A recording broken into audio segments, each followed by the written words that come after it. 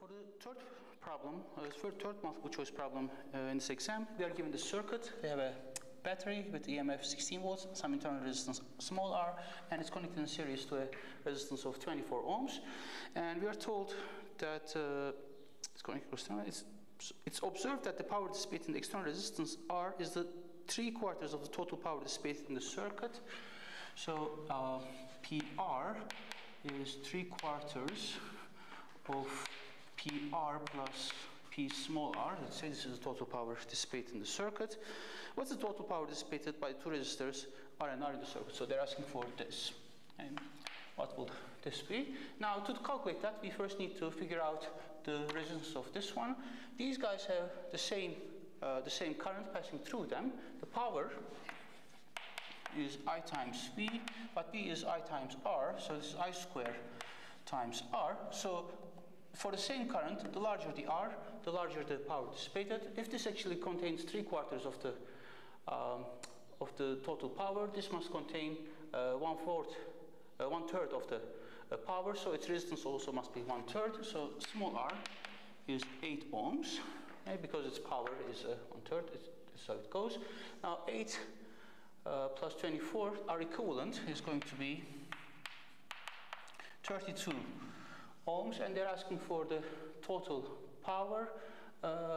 We can also write this as instead of I, we can write V over R, so this is V square over R as well. V is the dissipation, so the total power is going to be 16 square divided by 32. This is 16, this is 2, this is 8 watts. Right? And that will make it choice E in the answer sheet. Now,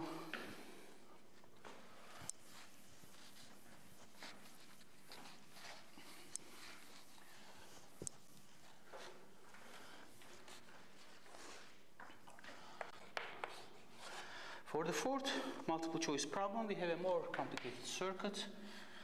So it only looks more complicated, it's actually not complicated at all.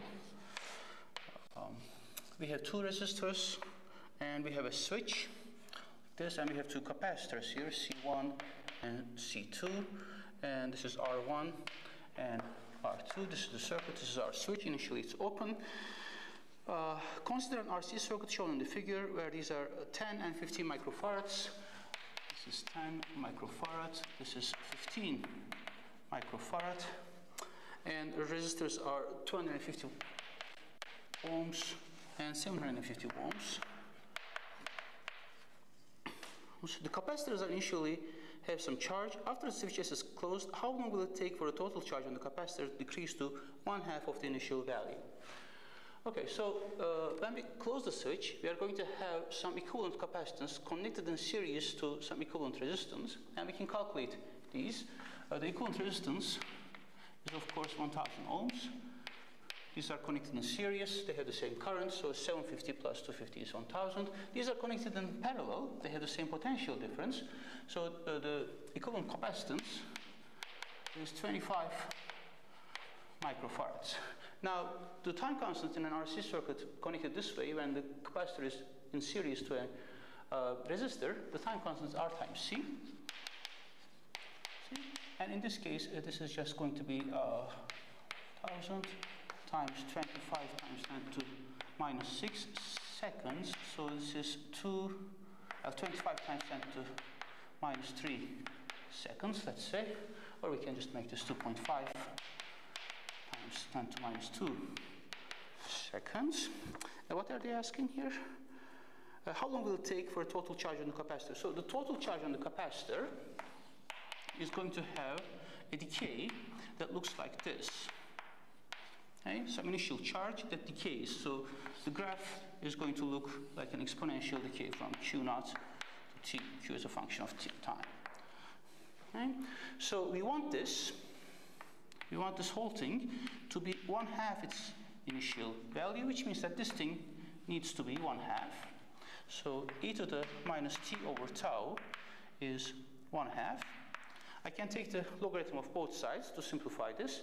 What I get is that minus t over tau is ln 1 over 2, but this is minus ln 2, so this becomes plus, and the time it takes is tau times ln 2, but tau is just 2.5 times 10 to minus 2 seconds, so the delta t required 2.5 times 10 to minus 2 times ln 2 seconds.